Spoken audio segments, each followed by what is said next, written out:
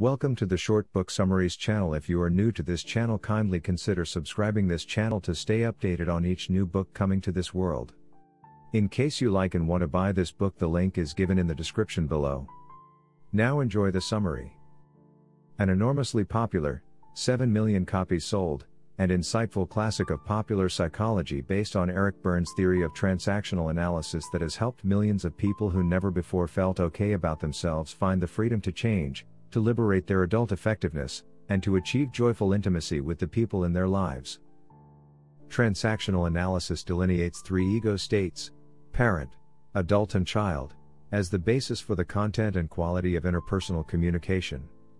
Happy childhood notwithstanding, says Harris, most of us are living out the not okay feelings of a defenseless child wholly dependent on okay others, parents, for stroking and caring.